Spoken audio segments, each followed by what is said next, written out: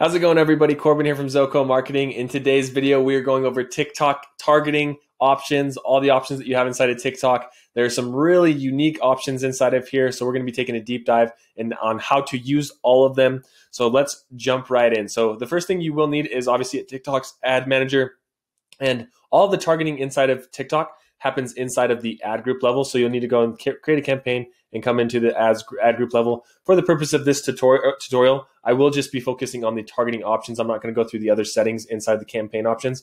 If you wanted a full tutorial on how to set up a TikTok campaign, you can check out this video up above. But for this one, we're going to be taking a very deep dive into the targeting options. So the first thing we have here is our ad group name, which I named targeting options in preparation for this video. And with the promotion type, we're going to have website. And then here's where we get to our first targeting option, which is placements. You'll notice that the default option is automatic placements, which means you'll show on all of the different placements that TikTok deems worthy for your ads. But you also have this option here for select payments. You can choose to show on TikTok or any of these other two places as well. Just keep in mind that not all of these networks are available in every single country. So if you are wanting to target a multitude of countries, multiple countries, make sure that you go through and check which placements have targeting for specific countries. I know that some places in Europe don't have some of these placements. So just keep that in mind. You know, if you wanted to just only show on TikTok, you come through and obviously just click on those. But for now, we're going to stick with the automatic placements. Now, I also do want to call your attention as we go in through this video. You'll notice over here that very similar to Facebook is TikTok does give you kind of a broad or a gauge to let you know how broad your audience is or how specific or how narrow. And it also gives you this targeting summary as I move my head out of the way here. And I'm still going to be in the way. And it gives you the location and some other options inside of there. So pay attention to that as you're going through the targeting options, because it will give you an idea of how narrow or how broad your audience currently is. And this will change as we go through and edit the audiences as well. Just something I want to point out to you as we're going through this. So when you are creating TikTok ads, I do recommend keeping user comments available. You want your ads to be as native looking to the platform, like an organic posting as possible. And if you don't allow people to comment on your ads, then it's just kind of a red flag, right? Users kind of notice those things and they think that, hey, why aren't there comments on those? So make sure you allow comments, video downloads. So there's that. Next, now we get to what this video is actually about, which is the targeting. Now, inside of the targeting, you have audience targeting, you have demographic targeting, you have interest and behavior targeting, and you have device targeting.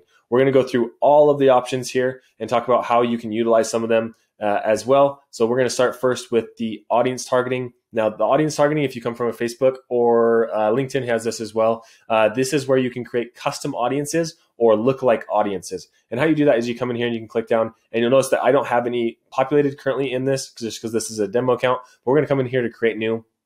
And it's going to take us to our audience manager. Once again, very similar to Facebook. And right here is in this dropdown is where you can create a custom audience or a lookalike audience. So we're going to go through like we're creating a custom audience here. We're going to click this down, and you'll notice that there are 5 different options inside of here. You can upload a customer file and target current customers. So you had an e-commerce store and you wanted to upsell those customers. You could upload that list here. You could run an engagement campaign, people who saw or clicked on or engaged on any of your content on TikTok. So say somebody watched your video 75% through, you could then remarket to those people. You could create an app activity. This is, of course, for those of you who own apps and want to run advertising for apps. And then we have website traffic. This is if you have the TikTok Pixel installed on your website and that is cooking people, and then you can go and run remarketing campaigns to them. If you want to learn how to set up the TikTok Pixel, check out this video up above, and it walks you through how step by step on how to set up the Pixel. We're not going to be doing it for this specific video. And then the last one is this one is actually new, is you can create a list of people who viewed or submitted one of your instant forms, essentially viewed and didn't submit, or viewed and submitted, whatever it may be. You can remarket to those people as well, because obviously if they're opening up those lead gen forms, then they are interested in that. And if you are interested in how to build a lead gen campaign, you can check out that video. The video down below, it would probably be in the description for TikTok lead gen ads.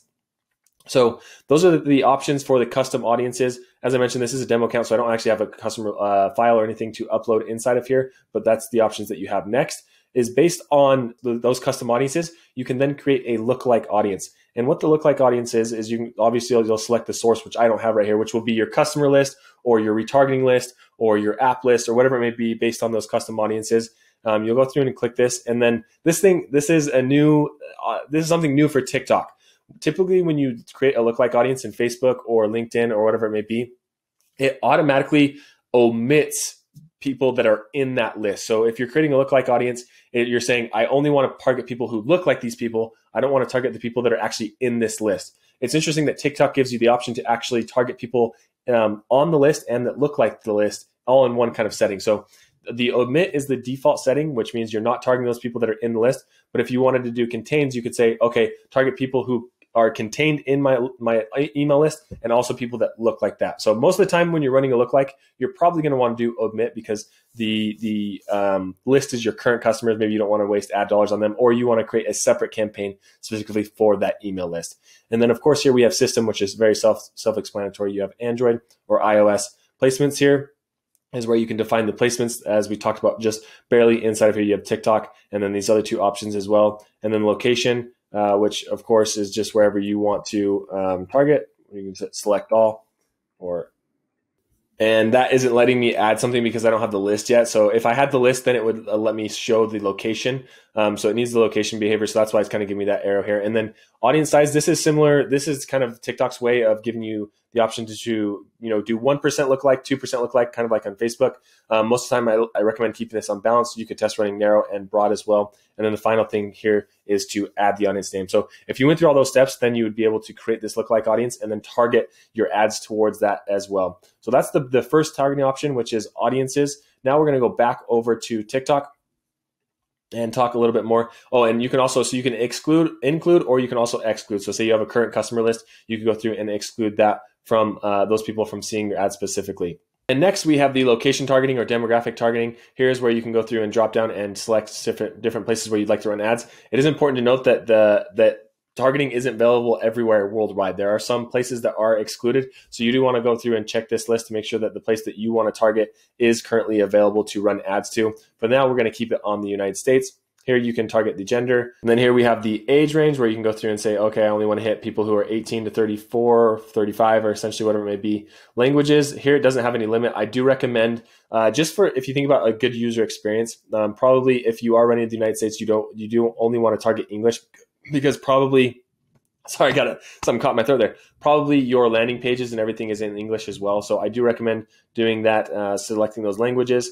And then here is the interesting part of TikTok. Now, inside of TikTok, you have interests and behaviors, and there are some really cool features that I really like that TikTok's testing out here for your targeting options. So the first one is interest, and this one is just essentially targeting people who have interest in certain things. Now, you can look at interest as kind of a long-term view. This means these are things that these people are interested in essentially since their time on TikTok, since TikTok's been collecting data on them, whatever that time frame may be. So, and then inside of the interest, you have behaviors, which is people who have interacted with certain content in the last 7 or 15 days. So keep that in mind. The interest is a little bit more of a long-term behavior. The behavior, and I said behavior, the interest is more of a long-term bucket that TikTok is putting you in. The behavior is more of a short-term bucket saying, okay, in the last 7 days or 15 days, this person is really interacting with this content, and therefore I want to target them because they may be in a different mindset.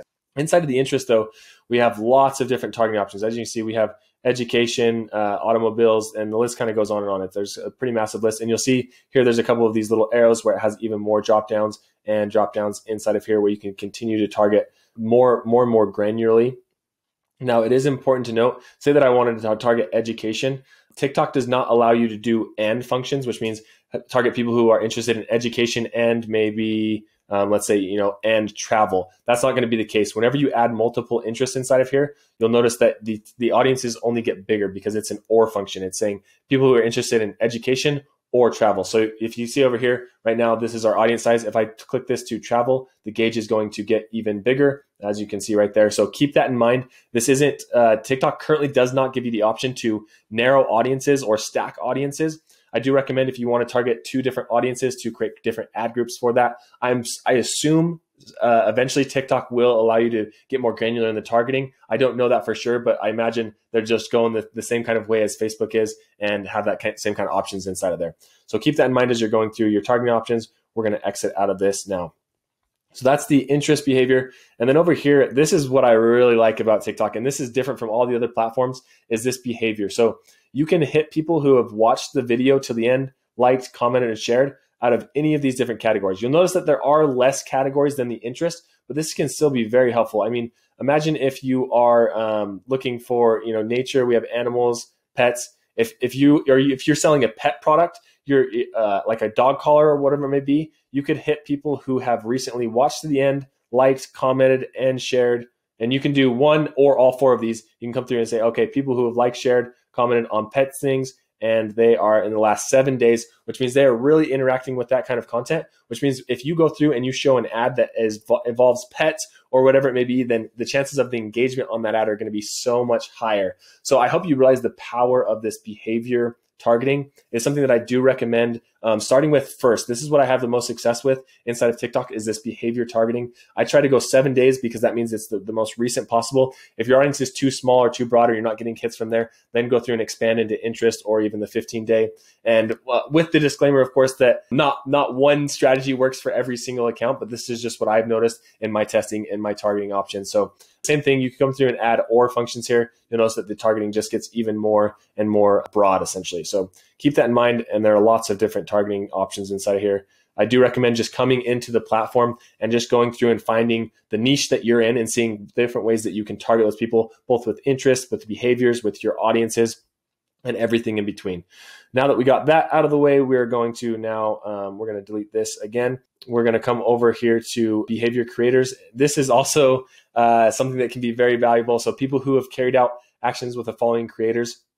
So people that have followed or viewed profiles of any of these different things. This is different from, you'll notice that this is people who have watched to the end, liked, commented, shared. And then here is people who have followed or viewed profiles. If you're an influencer and you wanted to grow your own following, this could be an easy way to pay for those followers. Essentially, if you really wanted to do that, you could get people who are following a lot or viewing profiles, which means they are really likely to take those actions. You could do the same thing. You come into your niche and we could say, okay, we want to follow, or we want to hit people who are recently followed or hit the profiles of drama. I don't know why you want that, but just throwing that out there. So there are a lot of different niches in here that you can come through and target.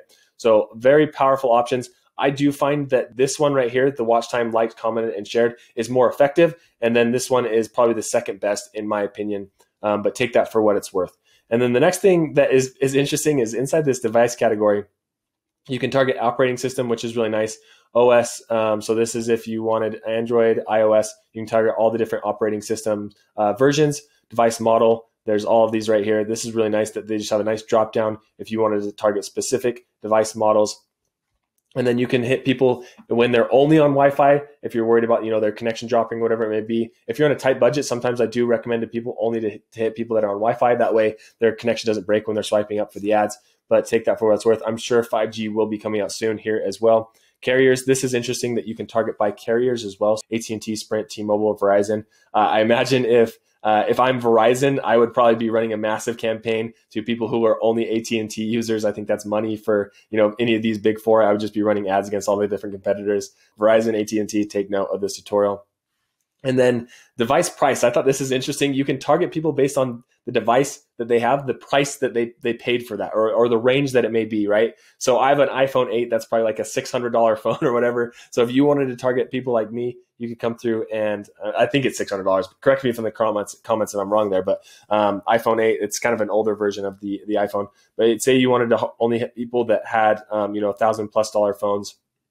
You can come through and say, okay, I only want 1,000 to 1,000 plus. And there's a couple different, I haven't used this personally myself, but there's a couple of different ways I could see this working. If you have a really high end product, you're probably just going to want to go for people who have the most expensive phones because it means that they probably have excess capital that they could buy your more luxury product or whatever it may be. So it's an easy way to qualify your audience a little bit, the fact that they have more expensive phones. And one more thing that I do want to talk about in the targeting options, because I do kind of carry it in the umbrella of targeting, is if you come down here, there is this day parting option. So you could select specific times on when you want to target people.